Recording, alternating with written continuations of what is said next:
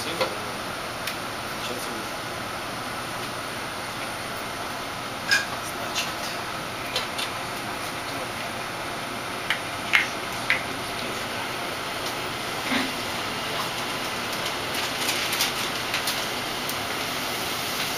Ой.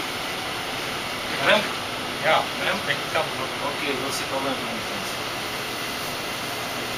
Can look at what it can separate. It's making noise.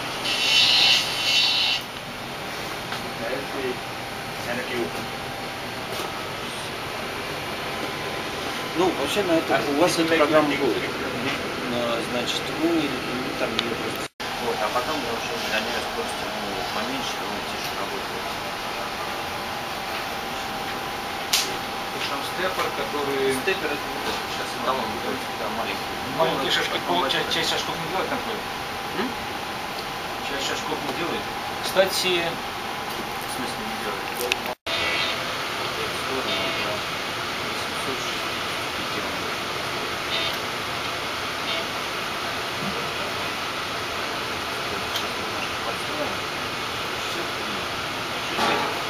Очень много показывает. Че, не должен. Здесь у него нормально будет. У него ближе к Fullerenes. Там, если смотреть спектросметрия Эйнштейна, то у него большой очень сильный завал. И затянуть его туда достаточно тяжело. Постоянно даже вот здесь максимальная, как вы можете тут сейчас вернуться. Так прямо. 865. Есть еще одно дополнительное зеркало, которое я вставил. Это одно зеркало, как нет. Вот. И вы сможете перестроиться до ваших 180 еще прибавить 20. Если его поставить, тогда что-то другой телевизор? Тогда 700. А дело в том, что зеркало хорошее на все. Это достаточно тяжело. Оно должно иметь разные пропускания на разных углах.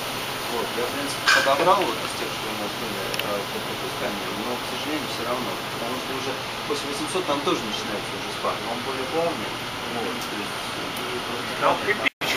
hopefully, yeah, it looks like it will take some time, maybe another thing. Now if I got they will say.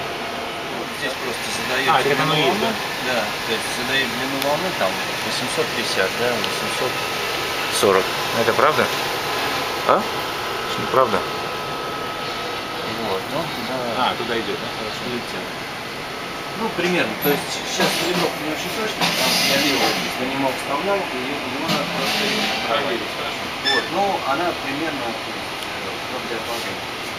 Вот, те шаги, которые были, то есть при переключении назад в USB, даже при отключенном компьютере, он будет уже длину волны помнить. Тоже мотор начинает вращаться, да? Да.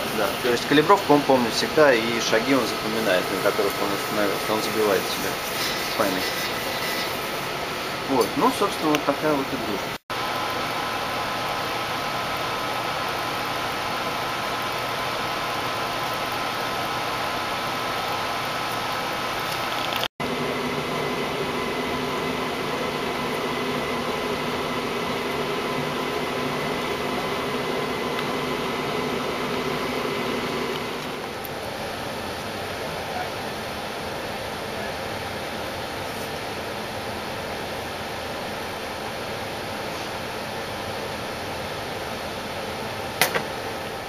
Tell me when to start? No.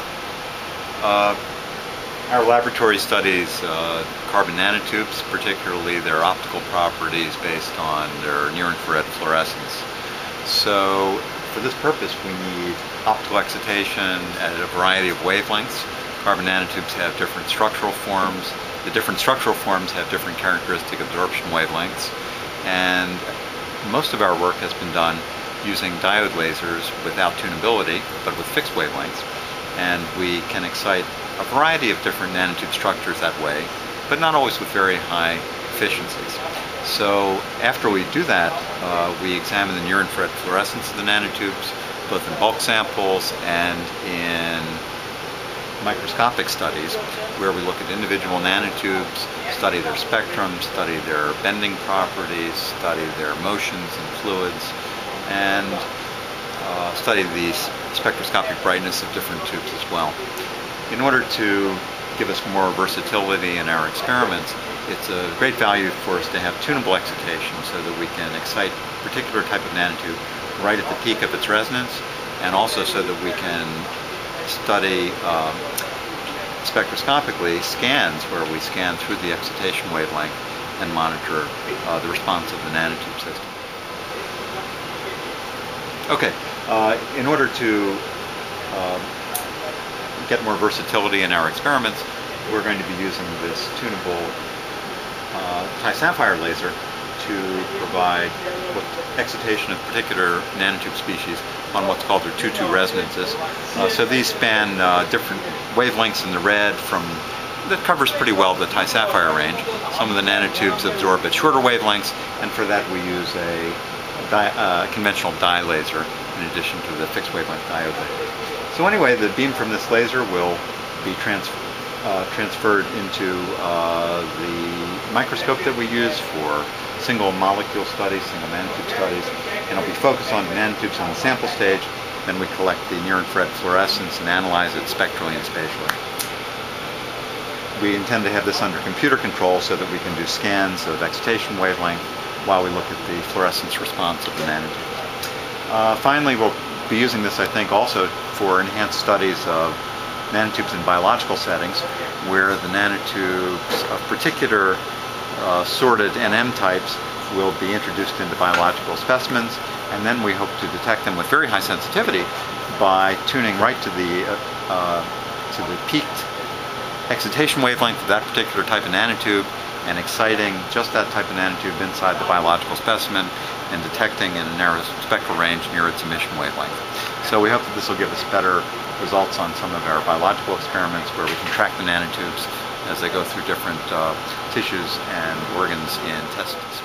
We have another category of experiments where we will make use not of the continuous but of the pulsed output of the Ti Sapphire laser to have very high excitation powers on individual nanotubes and thereby generate multiple excitons on the nanotube at once. And by studying these high intensity excitation processes, we can see how the excitons annihilate each other, look for nonlinearities in the output fluorescence of the nanotube as a function of the input power and wavelength. And in this way we get a better handle on the exciton dynamics and exciton-exciton interaction processes in the nanotubes. So expand our photophysical knowledge of the processes. And each type has its own emission wavelength and its own absorption wavelength. So you can see that there are a whole lot of them. It's a complex thing. For the excitation side here, so we're going to be going from like 710 with this system up to as far as we can. And if we can go up to 900 nanometers and 920, then we can get all of these nanotubes excited. So the further we can go into the infrared, the better. Going to longer wavelengths also gives us the ability to excite some of the nanotubes, the smallest diameter ones, in their longest wavelength excitations for further study. So that's the idea. So the answer to your question is, the further we can get, the more nanotubes we can capture. And see, this is about 960, but then there's some more, like this one is about 900. So if we can get to 900, actually, that'd be a good range. Requirements for our experiments are pretty modest. So if we can get 30 milliwatts, as I said, we can do a whole lot of experiments with it. That's in the CW mode. Probably less power is necessary also. Okay.